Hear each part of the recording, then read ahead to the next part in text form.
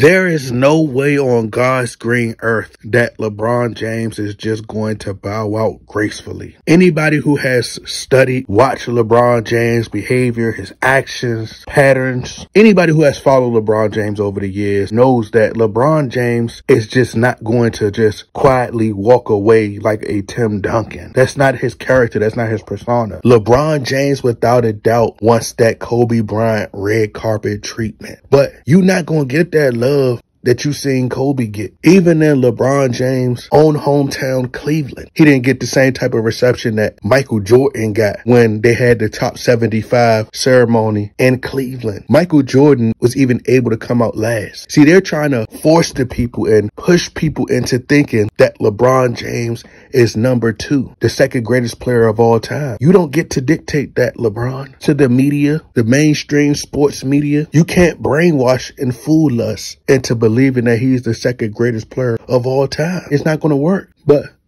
what Draymond Green said, he said it best. Chasing that farewell tour. You ain't Kobe. Thinking you Kobe. They don't love you like that.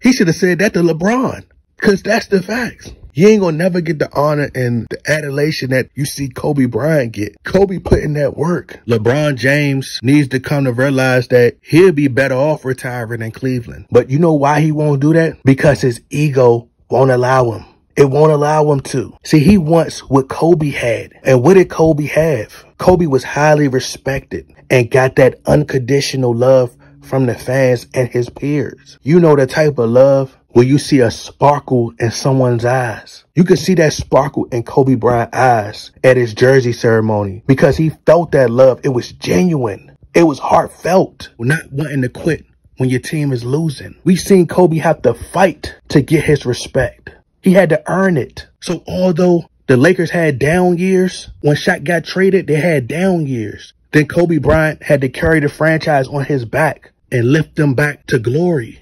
When he won that 5th championship and stood on top of the scores table, when he did the father stretch my hands pose, no Kanye West, that was him reaching his arms out to the fans. That was like a group hug. That's like we did it. Because without y'all, there would be no me. Torn Achilles, shooting free throws on a torn Achilles. Not just jumping off the ship when you see it sinking. Kobe was loyal. That's deep love. That's love you can't pay for. And LeBron James' entire career, it was manufactured. They had to force people into believing that he was the king. It wasn't organic.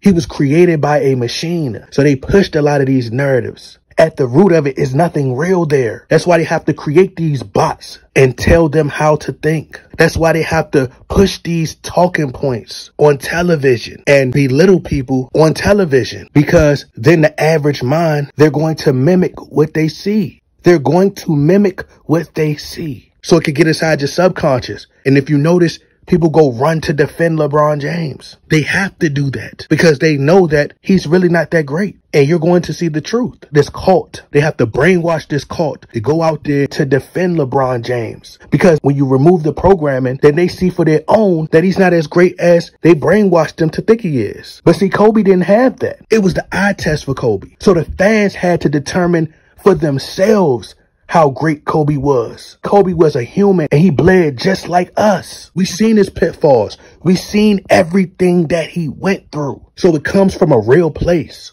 LeBron James doesn't have that. It's empty. And that's what he's chasing. He's chasing that in LA. And he could keep chasing it, but he'll never catch it. He want to erase everything that Kobe did. See, y'all don't see it, but y'all gonna come to see it. The truth gonna come to the light. Watch what I tell you.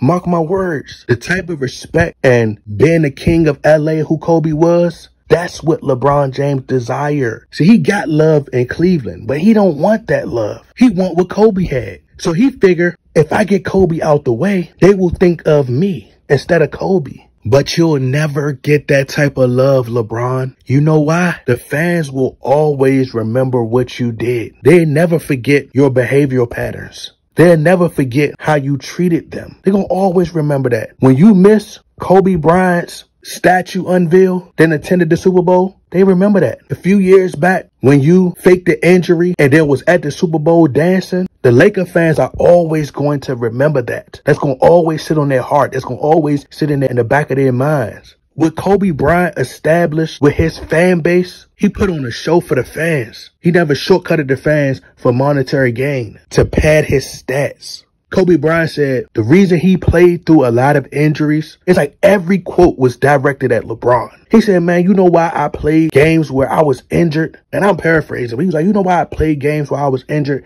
He said, because it may have been one fan who may have flew from another country or another part of the state, somewhere in the world, flew all the way over there, paid their hard-earned money to come see me play. And I would have sat out and they wouldn't have gotten that opportunity to see me play. And I know how I would feel if I was a child and I paid to come see my favorite player play. See, the fans, they're never going to forget that, LeBron. That bubble title is meaningless to us. That RBA Cup, it don't mean to us. See, you were so busy trying to control your own narrative.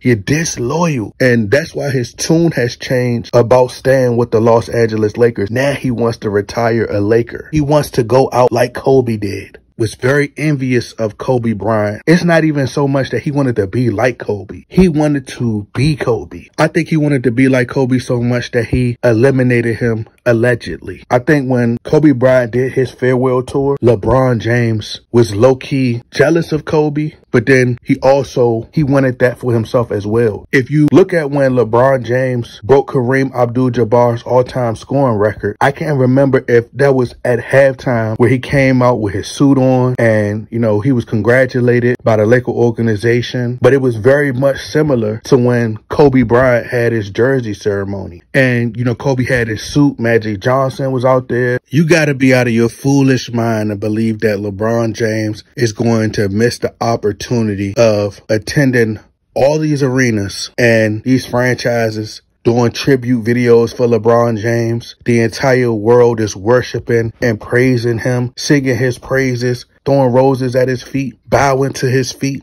being in the news cycle 24/7 for a full year. You think LeBron James going to miss out on that? Absolutely not. He's never just going to disappear and walk away. He wouldn't even talk about it. He'd just retire. He wouldn't even let us know. Tim Duncan didn't just tell us he was just going to retire. But that's who Tim Duncan was. That was Tim Duncan's personality, who he's been since the beginning of his career. LeBron James has always been an attention whore and always thirsts for a headline. He's always trying to get his name inside the news cycle. Just LeBron James' announcement that he's going to retire is going to have a lot of people talking about him. He dreads for that. So you think that LeBron James is going to miss out on that opportunity of a lifetime to be worshipped? Absolutely not.